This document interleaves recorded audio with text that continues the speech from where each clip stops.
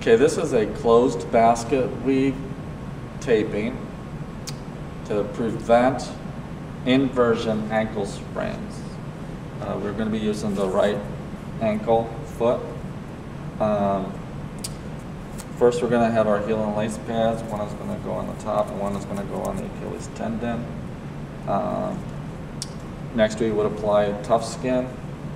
We'll simulate that up to the base of the calf. Then we would also ask her to dorsiflex her ankle. And then we would put the pre-wrap on.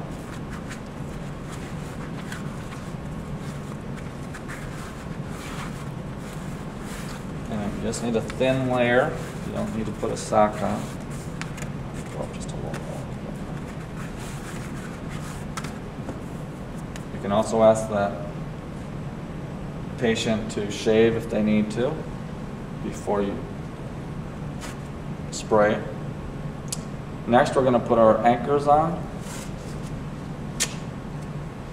And our first anchor is on top. One's going to go on the pre-wrap, angling slightly down.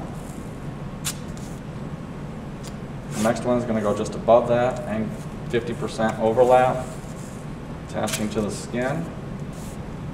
And then we're also going to put one anchor on the top of the foot to anchor our horseshoes. These are the anchors for our stirrups. This prevents inversion ankle sprains, so our stirrups are always going to go medial to lateral, and so they're going to attach to the medial side, and then they're going to go slightly posterior to the medial malleolus and just posterior to the lateral malleolus on the lateral side. Pulling it in. If you need to have the athlete hold on to that, or just make sure that it's anchored. Next, our first horseshoe is going to go just below the medial malleolus, or you can go lateral to medial. It doesn't matter on the horseshoes. And you just need to watch the tape. You just need to lay it where it wants to go. So it might go straight, it might angle slightly down. Next, in this basket weave, we are going to do our second horseshoe. This is going to go over the top of the medial malleolus and up on the lateral side, pulling slightly into eversion before you attach it. This one goes right over the top of the malleolus on both sides. Next, our second horseshoe, which is going to angle slightly up on the medial side. Again, all of these are overlapping 50% with the tape, attaching hopefully to your anchor, covering the malleolus in the center. Our third horseshoe is going to angle slightly center of the foot, kind of towards the back, covering the anterior part of the malleolus, catching just posterior to the base of the fifth metatarsal. Again, you're going to pull into eversion before you attach it on the lateral side. Again, this stirrup attaches just anterior to the malleola on both sides. Your third horseshoe might kind of attach here. It may also attach on the lateral side, angling up.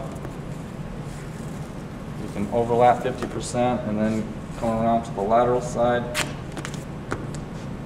and attach it. Again, going just superior to your malleolus on both sides. Now you can start your heel lock. Just like that cloth ankle wrap, it starts on the lateral malleolus. Okay, so you can come around, crossing the arch. Okay, it comes down on the heel, up at a 45-degree angle to the tendon, back to the arch, back to the tendon, going down on the inside, back to the heel, up to the arch, going around, continuously back to the arch. That was your first heel lock. Now you do this, repeat that same pattern. Heel up on the outside at a 45-degree angle.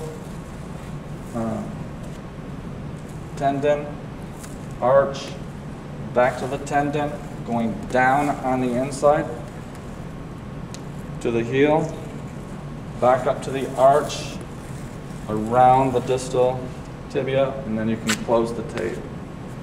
That was our double heel lock. Now we can do a figure 8. We can do this on 2 methods. I'm going to show you. One, you can rip a piece of tape just posterior to the base of the 5th metatarsal. You're going to do a figure 8, arching this in the top of the foot.